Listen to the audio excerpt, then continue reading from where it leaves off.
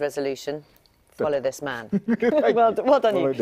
Let's have a look at it. And I love that you've done a really kind of technological look at the papers this morning. We're starting with the Telegraph about tech firms. Is this, where is it? Yeah, just at the bottom there. So yeah. It's an interesting one for me because I talk a lot about tech and about digital transformations in companies and all sorts of stuff.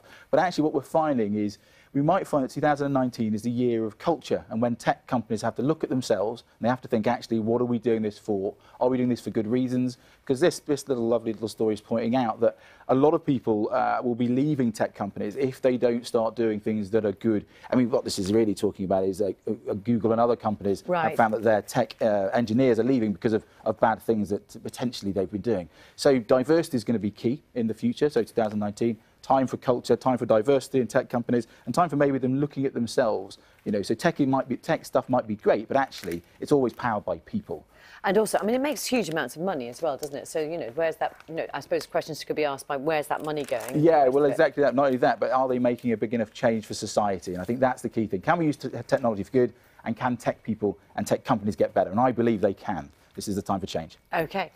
This is a great story. Look at this young man, the boy with the golden arm. Do you want to explain a little bit about this? And this, again, is about technology. Absolutely. Well, you know, technology is coming in. You know, I've decided that this is the time to be pointing out these great stories. This is a gentleman, actually, Jamie Mullen, who's the young guy there. His dad learned how to use a 3D printer and therefore been printing him these arms, these prosthetic arms, these limbs. He's doing it himself. They've done 9 different arms so far. And this is a great example of, 3D printing going into someone's home and making a massive difference. So technology can do good stuff. So he's been printing these off for his son, for years and years and years. And in fact, actually, his son gets involved in the process and gets to put different things on them. Does it? I mean, look at all the different arms, different colours, and presumably, I don't know, are they slightly different, or they can do different things? Well, they're looking to update them each time they kind of create a new one. But I think a lot of those changes are. I think the gold one is particularly fantastic. Has a lovely LED lights on and flashing stuff on it. So, and he's hoping that he can help other people as well. Yeah, exactly. And they're hoping they can do more and more upgrades and make them better and better. But I just thought it was lovely that 3D printing and this kind of revolution that's coming around with manufacturing is actually affecting people's houses and their homes, which I think is a Oh, wonderful story. Is it expensive, 3D printing? Well, the thing is here, actually, it's saying it's the exact opposite. It would have been an 18-month wait and would have cost them lots and lots of money, but actually doing it by themselves has meant there'd be no wait and actually cost about 1/10 the amount. So it's quite amazing. Brilliant. This is about robots and coral reefs. What do they have in common? Well, the lovely thing here is that, we go from prosthetic limbs and individuals to actually, can we save the world? And we're hoping that using robots, we can save the Great Barrier Reef. And what they're looking to do is use kind of like almost IVF-like techniques. And they're going to be transplanting coral larvae inside the coral, so actually to revitalise it. But of course, to do this is on scale. You need a robot to do it. So they've created this new robot submarine that can go in and literally start building up this coral again and implanting the coral into the coral reef. So we could save the Great Barrier Reef, which of course is going to be key to the survival of the whole thing. My favourite bit here is there's a quote here at the end. I think this beautifully sums up 2019. "We've got to at least try," says the scientist. And I think that's absolutely right.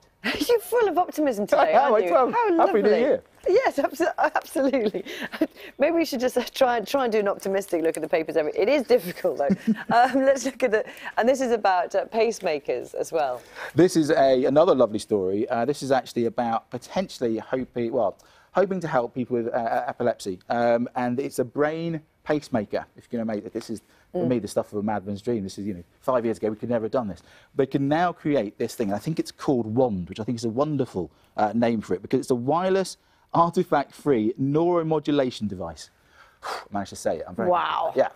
Because it's wireless, because it's automated, it has a very, very subtle way of changing the brain. So as it feels this epileptic seizure come on, it changes the brain formatting, which is an amazing thing you can do. So they've popped it inside people, and now we can make a difference. Now, yes, it's all to do with subtle brain waves. It's amazing what they can do nowadays. I can't believe it. Okay. This is not just a test; it's actually going out there. So hopefully we can help people with epilepsy as well with technology.